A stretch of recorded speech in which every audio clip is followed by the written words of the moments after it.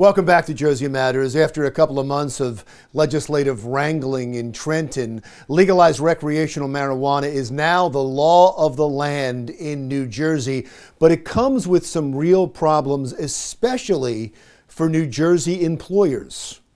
Here is top employment attorney Michael Riccobono from the firm of Ogletree Deacons to explain. Thanks so much for your time, sir. I know that the state, politicians, businesses, all of us are trying to navigate through the new recreational marijuana law. Let's talk specifically about businesses. How do they set parameters? What rules and laws can they make within their own business, even if they're contrary to the state law? Sure. Well, the new marijuana law in New Jersey. It represents a radical change in New Jersey employment law. The good news for employers is that nothing in this new law prohibits them from still prohibiting employees from using marijuana on the work site or during work hours. Employers can still prohibit employees from possessing marijuana on the work site or during work hours. And it also employers can still prohibit employees from being under the influence at the work site or during work hours. The change in the law actually provides employees with some employment protections. Most notably, what the law does is it prohibits employers from terminating or taking any adverse employment action against an employee or an applicant solely because they fail a drug test for marijuana. So no longer can the results of a drug test, a failed drug test for marijuana, serve as the sole basis for an employer to take an adverse employment action against an employee. Aren't the two things you just said in conflict? That you can prevent an employee or have rules against an employee showing up high, and at the same time, if you test them and they are high, you can't let them go?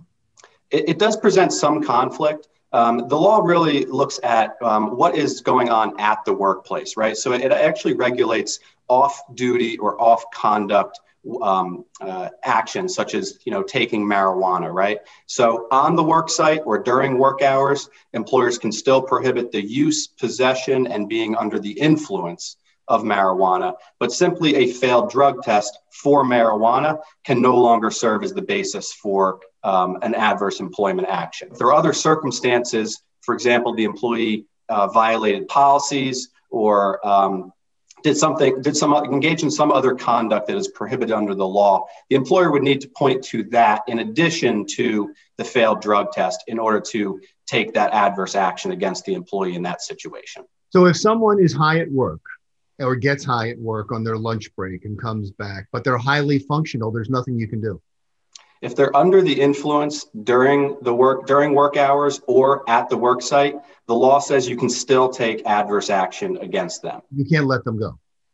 You can terminate their employment. Well, how are you going to prove that they were high? By taking the drug test, right?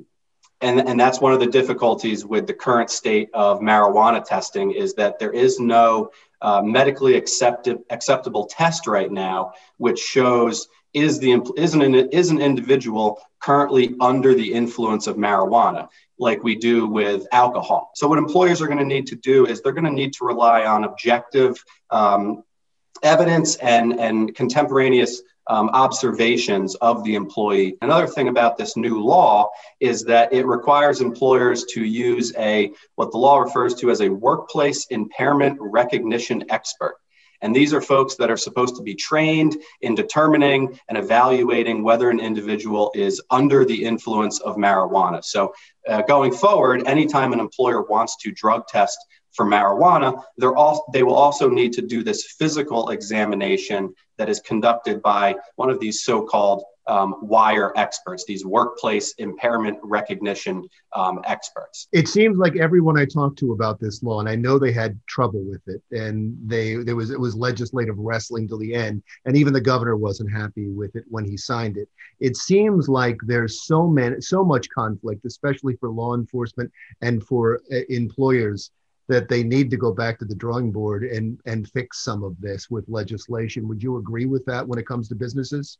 I would, particularly with respect to the employment protections and parts of the bill, parts of the law that affect employees at the workplace. The good news, I think, for employers and employees alike is that the law does require the Cannabis Regulatory Commission to promulgate rules and regulations that are going to implement some of these employment-related protections in the law. And the law says that those rules and regulations are supposed to be promulgated within the next 180 days or so.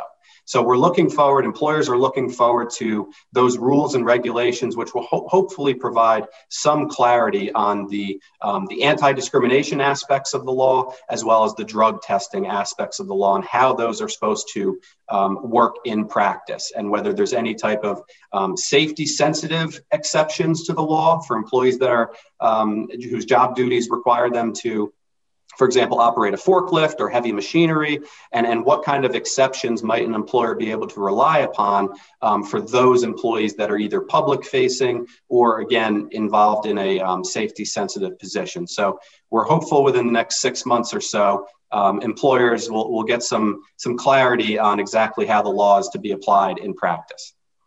Well, when they tighten this up or they give you some clarity, let's talk again. Thanks so much for your time. Sounds good, Larry. Thanks for having me. Attorney Michael Riccobono from Ogletree Deacons. Still to come on Jersey Matters. Most of us, if not all of us, have been for a COVID test, so what's the process like? We'll take you on a tour next.